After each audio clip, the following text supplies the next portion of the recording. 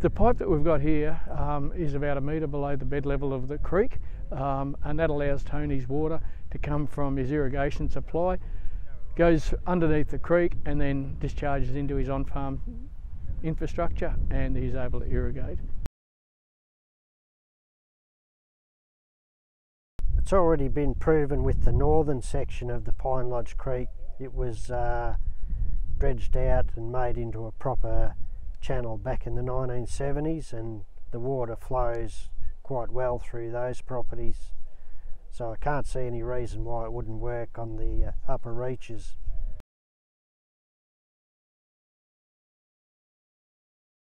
Previous overhead pipe, when the floodwater come through, it used to restrict the flow of the Pine Lodge Creek.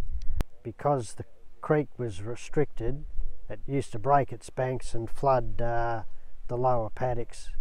So now with the overhead pipe removed, it should make an even flow for the creek.